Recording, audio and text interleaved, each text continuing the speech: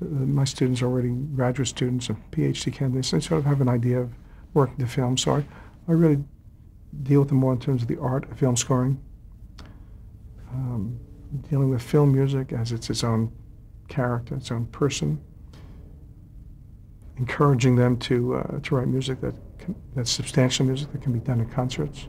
Don't think of just as underscore. I like the word under, anything eliminated. Think of music as music. Think of film composition as composition. Think of it as having the same importance as composition, period.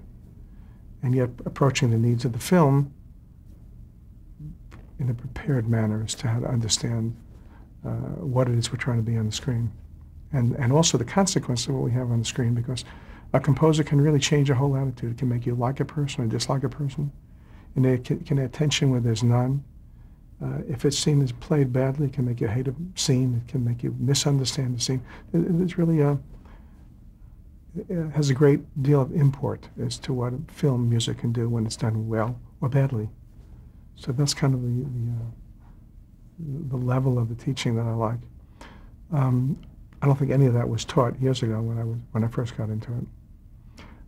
There's also the whole day of synthesizers,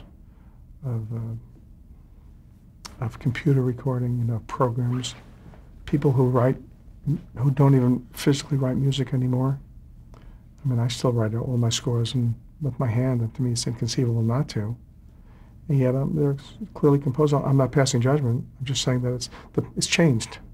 I like to write a score, so I line up my flutes and my woodwinds and my horns and timpani, and then I see the music in front of me, and it means something to me to look at a score page. I hear it, I see it. There are composers who have just learned to compose on the synthesizers so that a flute can be in any range, not necessarily the range of the flute, because you can extend it with synthesizers.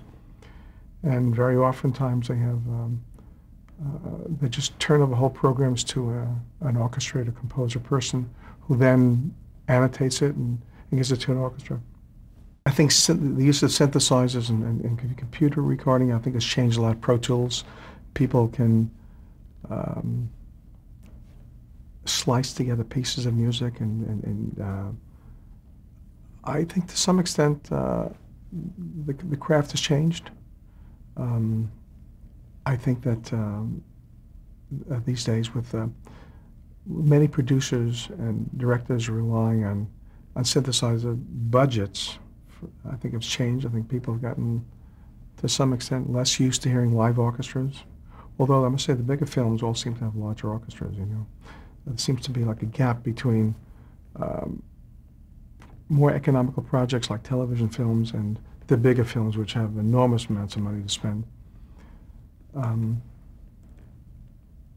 I think that they've gotten used. I've heard a lot of stories, whereas I was hired to write a lot of themes for television, hired to write songs. I hear stories that when they need a new theme for a show, they'll have numbers of different people writing themes, each one hoping to get theirs done. I think it's taken away some of the professional quality of hiring someone to do the job. I'm not saying it's true for everyone, but I'm just saying these are things that I've heard. I certainly know that musicians are not working as much because of reality television. There's less of a need for underscoring, less of a need for a composer to do that. And yet I hear very good scores, and so I think things will balance out anyway, hopefully, and it'll continue as a very good career for a lot of people.